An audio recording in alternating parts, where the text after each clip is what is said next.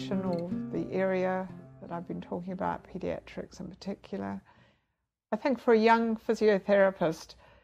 it's finding an area that suits you, suits your personality, suits who you are, where you can feel some sort of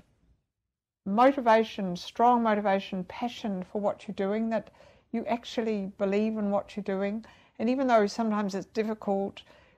having to assess and problem solve, but you've got to be specific with your assessment analysis, because if you are, you'll be more specific with your goals and your functional outcomes. And if you've got that interest to learn and be open, not defensive, soak up from anybody who can teach you more than what you know, be proactive, and then you will find physiotherapy a very satisfying career. And it's fun, and you can have fun and make it fun and enjoy the contacts and the privilege of working with children and families and team members, where you really in this area are looking very holistically as a whole approach. Just another thought about physiotherapy as a career,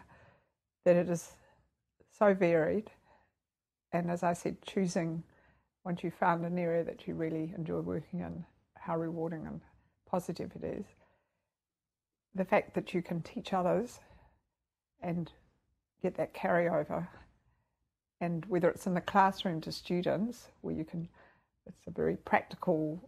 links that you make with the theory and practice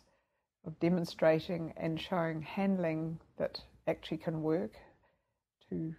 affect change on a child's, the way they move, the postural tone and patterns, and that you can have good functional outcomes if you get it right with your assessment and how you do it. So the kid's happy and enjoys what he does, or you've prepared him well. And so the different environments, like you can be teaching in the classroom or teaching parents, or I've also had experience working in schools with other team members and working with the children in that environment. So you have to adapt to the environment as what is appropriate, what is meaningful, and it's that adaptation that's required of a physio, and you don't always get it right. And the other thing I want to say is that you're always learning, and I think this, in this area where children are complex, they do have complex needs, then if you are in this area and it's right for you, I assure you, you would never be bored, because there's so much to learn and you never know it all. And the opportunities that also can present, for example, one of the recent things has been some of the,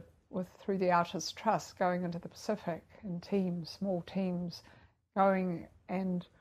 having to work with families and keeping it basic and simple so that there can be some carryover in the Pacific, for example, Fiji, whether it's Samoa, and other areas that this group have gone into to help affect change in their lives, even though it's just a little bit. But it shows the wonderful, rich variation that is possible in this area or in other physiotherapy areas, which means that you can have a satisfying career.